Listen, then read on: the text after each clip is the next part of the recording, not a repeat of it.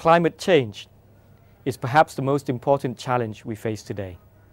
It poses a threat not only to the environment, but also to the global economy, international security, and ultimately humanity.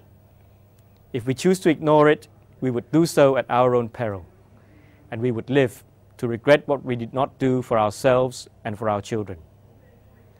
Thailand attaches great importance to combating this global problem.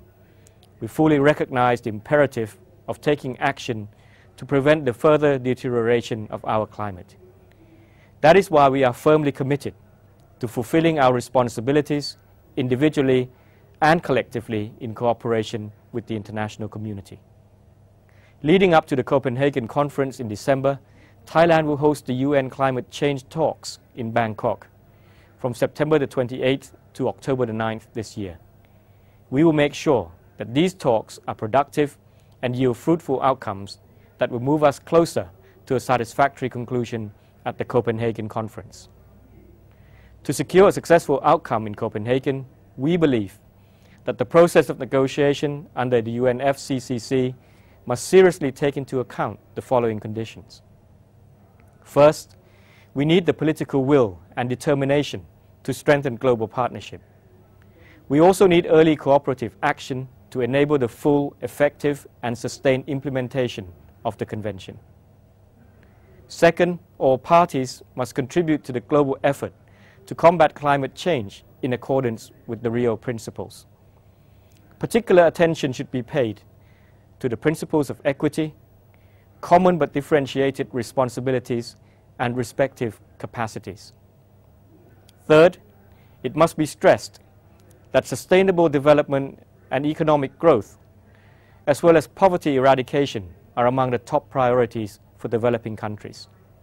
In order to achieve these goals, it is very important for the developing countries, especially those whose geographical locations make them more vulnerable to changes in the climate, to have the ability to adapt and deal successfully with the adverse effects of climate change. Fourth, we need a strong determination from developed countries to deeply cut their emissions in accordance with the historical responsibility principle. This should be accompanied by nationally appropriate actions on the part of developing countries. And last, developed countries must also fulfill their commitments as stated in the Convention. In particular, they need to provide new and additional financial resources, including those required for the transfer of technology, to enable developing countries to fully implement the provisions of the Convention.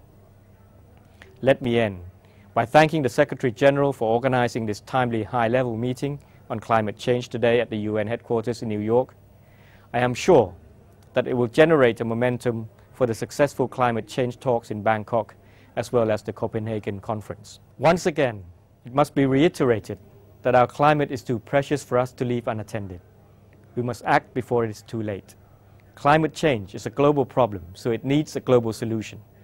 At this time, it demands our collective attention and action more than ever. We must do our share to curb the climate change and protect humanity. And let us pass on to the next generation an environmentally sustainable and livable planet. Thank you very much for your kind attention.